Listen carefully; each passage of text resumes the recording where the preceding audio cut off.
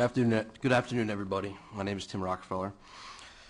First of all, when I heard about what happened in Newtown, I was full of emotion myself, which is very rare. But like other people brought up, you know, that's an isolated incident, and you should never make a law based off emotion. I don't believe any law would have stopped a madman who killed his own mother. That person obviously had issues. One of the things that bothers me about this debate is a lot of people are using improper gun terminology. I was in the Marine Corps. We had M16s and M4s. Those are called assault rifles. Now, a lot of people say that an assault rifle is used in this crime and other crimes. These are not assault rifles. An assault rifle means it can go from semi-automatic, which is one bullet at a time, to fully automatic. These AR-15s are not assault rifles. They are semi-automatic rifles. They just look like assault rifles. They are not the same thing at all, not even close. They are not what the military uses. They're not what I used overseas. The term assault weapon is a political term. It is not a gun term. There's no such thing as an assault weapon. That was made up to try to ban AR-15s by coming up with certain characteristics because AR-15s look like M4s, which are fully automatic. So I just want to clear that up, that we're not talking about assault rifles. An ordinary citizen cannot have that. That was not used in the crime. An assault weapon's a made-up term. The only thing that's going to stop a determined bad guy with a gun is a determined good guy with a gun.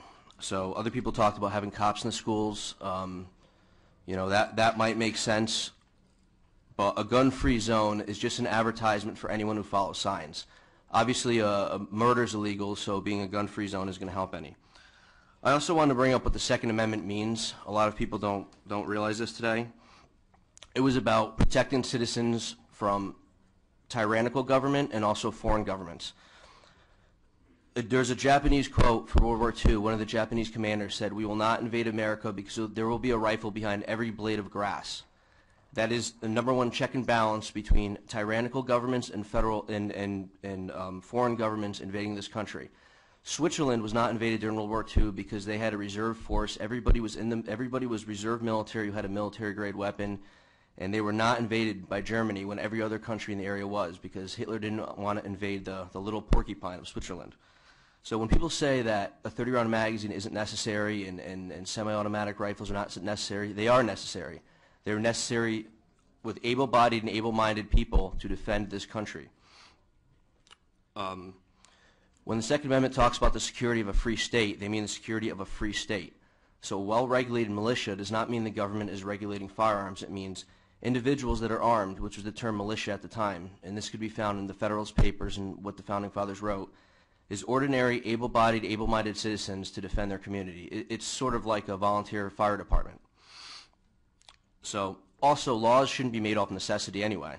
People say, you know, why do you need a 30-round magazine? I just want to leave with this. Why do we need anything? So basically, anything could be looked at as not being necessary, so we shouldn't make laws based off what we need. Otherwise, pretty much everything will be illegal. Thank you. Have a good night. Thank you. Thank you for being here.